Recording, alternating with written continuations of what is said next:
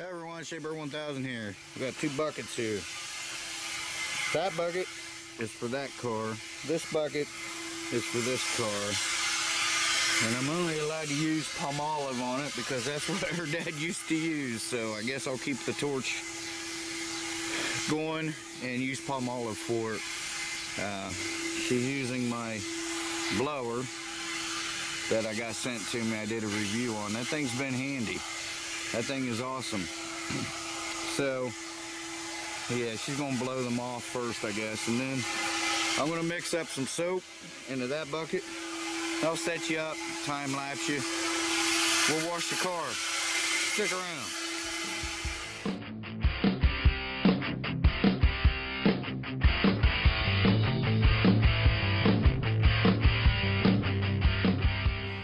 Okay guys, time to speed you up. We're just Corvette vlogging today, so let's wash it.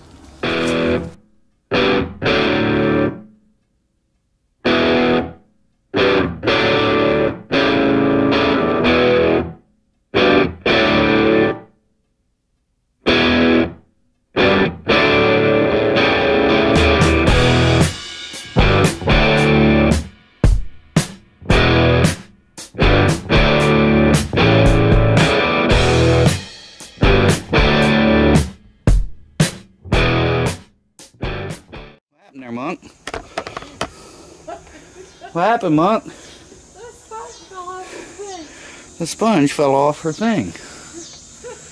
Now she can't get it. I'm determined. I'll just open up that. Alright, let's go back to washing the Vette.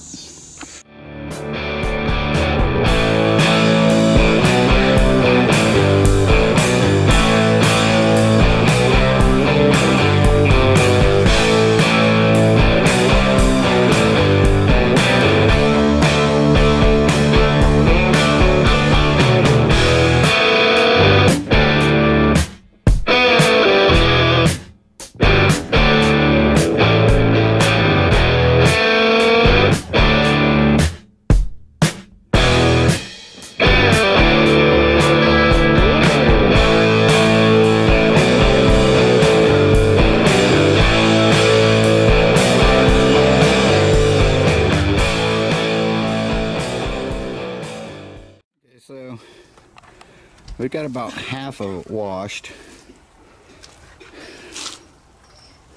Looks like that's chipped there. Those have been there. I'm not sure what that is. That might buff out. These mirrors need painted. If you look the other side, it's the other side. It's pretty bad. Well, the whole car needs a paint job, guys. Don't get me wrong. I just can't afford to put $5 grand into a $2,000 car, you know what I mean? Need some gel work back here. Now when this is buffed out, you don't see these. And I don't know what he did here, but if you look at that, the paint started cracking up on it, and he just like same with here, he just and the back, yeah, I think you can see the difference.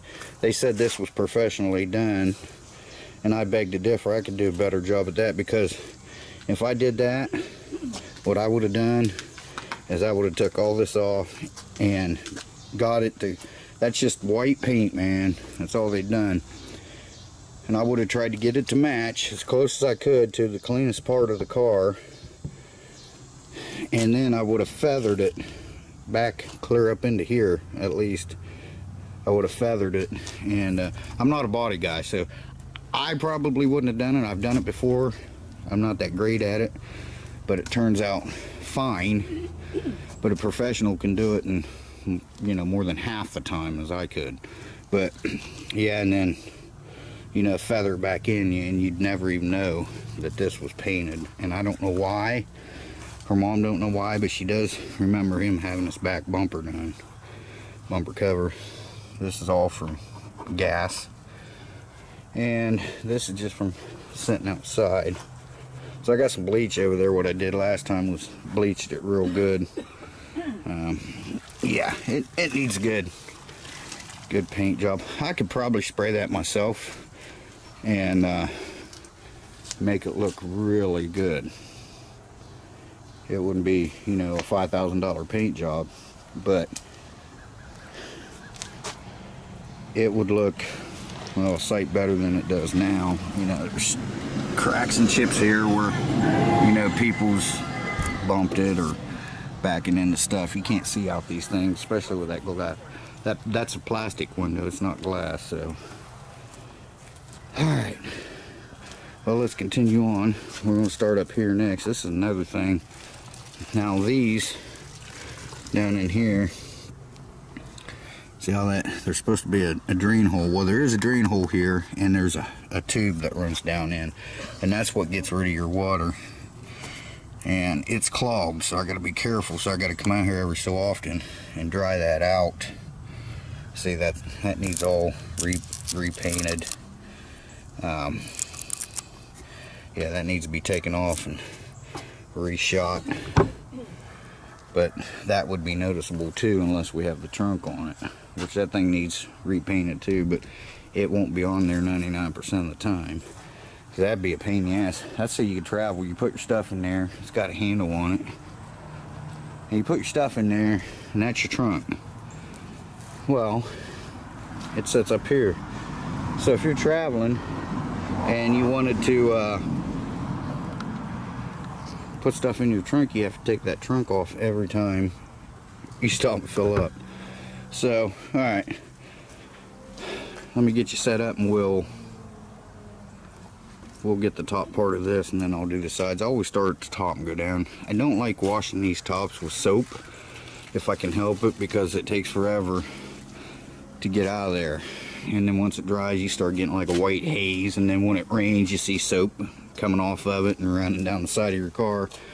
So because you know it's cloth, so I don't, if I don't have to, I won't use soap on the tops. This needs to be all taken off. I'll do all this myself, taken off and resprayed. Probably flat black, since everything else is flat black. So I might go with a matte black on it. I think would look good on there, and it would match the trim a little better. Alright, let's get back to work. Hey Monkey, did you get your mop off the top of the... Yeah. She's like, oh, I'm like, what? She said my thing came off my thing. I said, that's it. I had to show you guys. Okay, let's get back on this thing.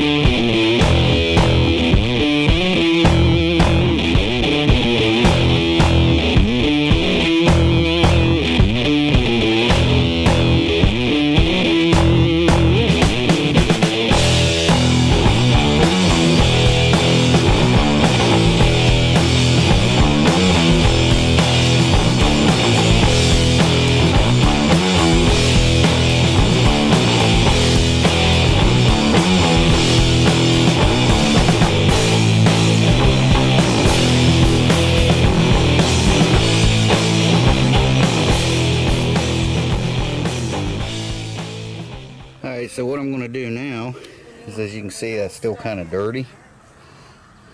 So I've got some bleach over here, some really good stuff. I use it on the boat. I've used it on this before too. Works really well. So those sections I'm going to bleach up real nice and make it look good. Like Monkey said, it needs waxed. Well, technically it needs buffed out. Would help it a lot, but yeah, a paint job would be nice. But I'll probably end up having to paint it myself, because there's just, I can't see, you know, putting several $1,000s into a car that's, no matter how good I get it or how good it's going to run or anything like that, that car's never going to be a $4,000 car. It's just, you know, let's face it guys, it's a C4, you know, so but But anyway, yeah, that's what I'm going to do. I'm going to spray that down now, and then I'll let it soak, and then I'll wash it off with soap and water.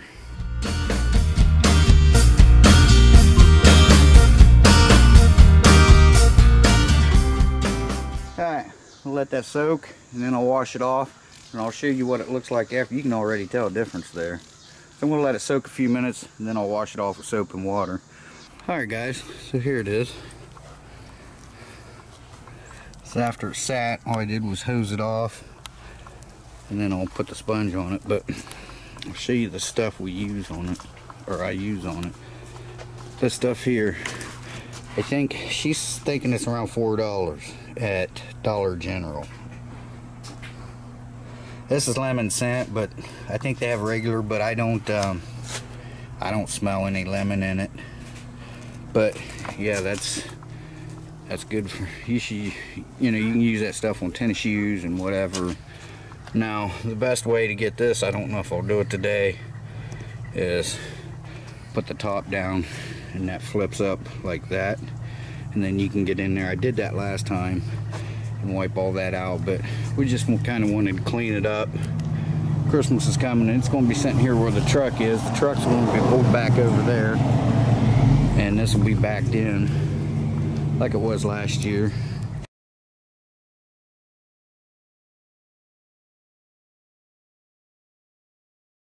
And then but yeah, as you can see, all that's pretty much gone. See, that's rough. I think this might have been resprayed at one time, because that feels really rough and that's smooth.